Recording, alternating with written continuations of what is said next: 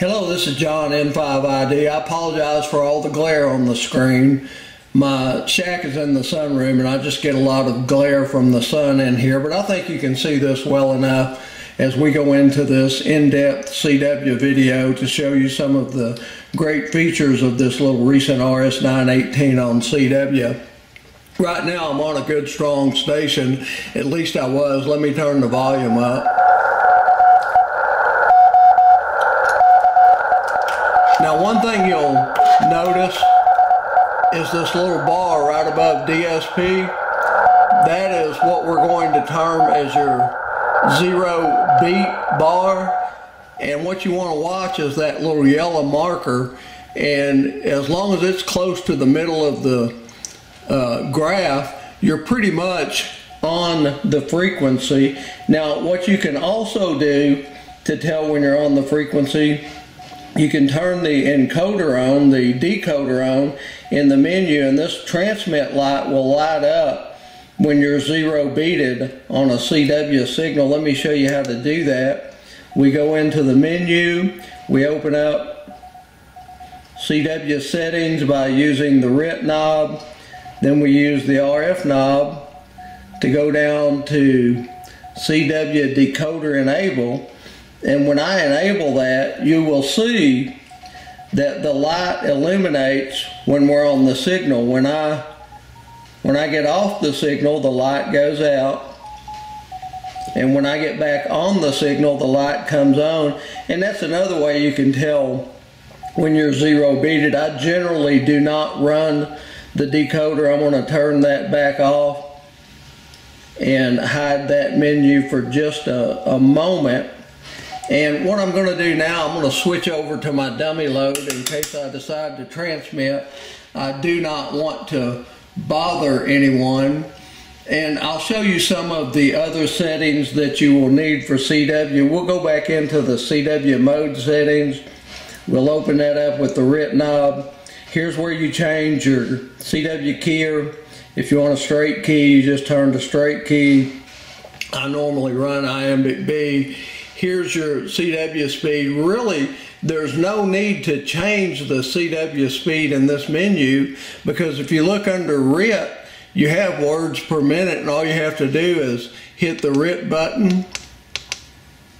Actually, it won't let me do that while I'm in the menu. Hit the RIT button and highlight words per minute, and then you simply change your keyer speed by turning the RIT knob. And your side tone gain, if you'll notice under AFG, you just highlight that and you can change your side tone volume level by using the AF button. Now let's go back into the menu. Let's go back into the CW menu. Most of this you're not going to need to change. For instance, your CW keyer weight, you can leave that at default. I would recommend leaving the side tone frequency pitch offset at 750, and I'll explain that when we get into the filters in just a moment. Here's your break-in delay. I'll set mine at 200 milliseconds. Of course, you'll have to set that to whatever is your preference. And I like using the upper sideband on CW, and so that's the way I have mine set.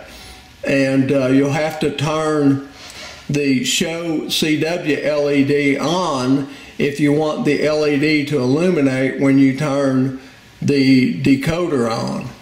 And we're going to close this menu out. And another neat feature of this radio is the filters that you can set up. And to set the filters up, you simply go into the filter selection.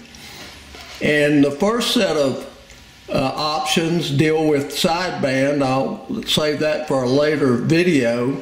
Here's your CW filters. And this is why it's important to leave your pitch at 750 hertz. If you'll notice, mine is set at 300 hertz bandwidth on a 750 hertz frequency or pitch, and 500 hertz on a 750 hertz pitch. Now you can change these, they are customizable. The problem is You can do 300 and 700 hertz, 300 and 650 hertz. You can do 300 and 800 hertz. So you can customize those, but if you want to do the 500 hertz, 700 hertz is not available. Only 650, 750, and 850. And I happen to like the 750 hertz tone well enough that I just left that at default. And then I also set up a wider filter of 1.6 as a bandpass filter. Now I'm going to go back up and hide this menu. And to get to your CW filters, it's really simple. You just hit the BW button and it will scroll through your various filters. And the filters work really, really well. Another thing that works well on this radio, let's exit out of this menu and let's go back to the antenna and see if we can find a good signal.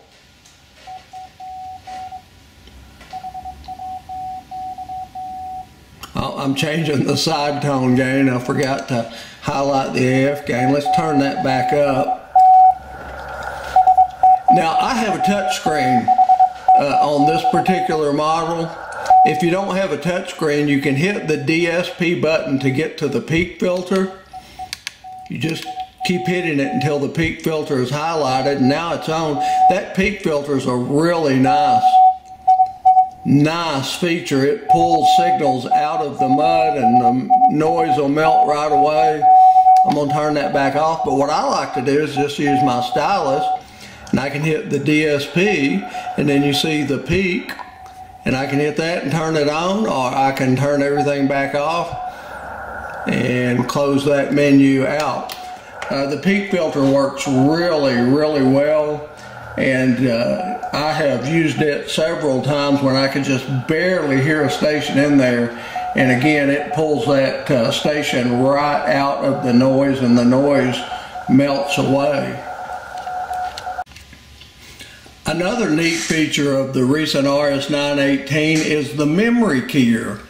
And to get to the memory keyer, before I do the memory keyer, I do want to show you one thing. This snap button under F2 or over F2, if I hold that down, that will change my meter, ALC and audio and SWR. But if you don't hold that button down and just momentarily press it, supposedly that is a automatic zero in feature.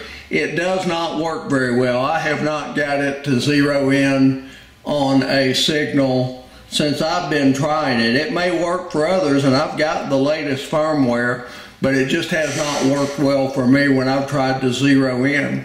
But to get to the memory keyer, you simply depress the AF button and hold it down, and you'll see on the bottom that I have some recorded messages already put in calling CQ and QRL. It's very simple to use. If I just press it, it's going to send whatever I have recorded on that particular channel. I am on the dummy load.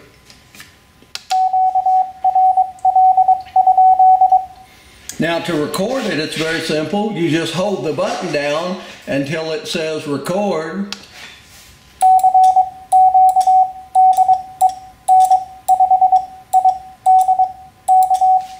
And then you press it again after you use your keyer to record the message.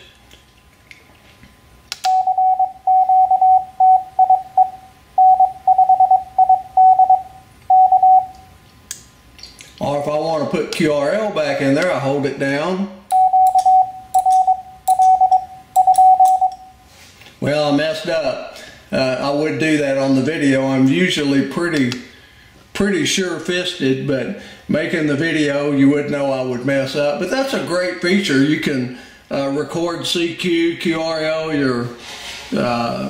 your call sign, or whatever you want to put into the memory keyer.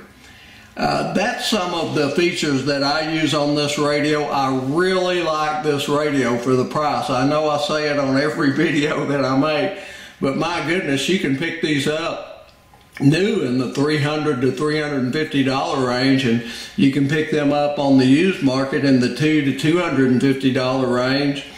And for that price, with all that comes with it, it's pretty amazing. I like the touch screen.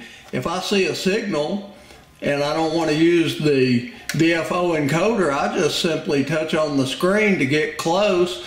Of course, turn the volume up and then use the encoder to zero beat it. Great little radio for the price. I've owned several Chinese radios, including the Xiegu X6100. Now, this one does not have a built-in battery or even the provisions for it on this model. Does not have a built-in tuner. But I can tell you the receiver is really good, and it's really good on transmit audio on both sideband and CW. If you enjoyed the video, I would ask that you subscribe to my channel. And if you have any questions about this little radio, don't hesitate to contact me on my QRZ address. I hope you have a wonderful day. Thank you, and God bless.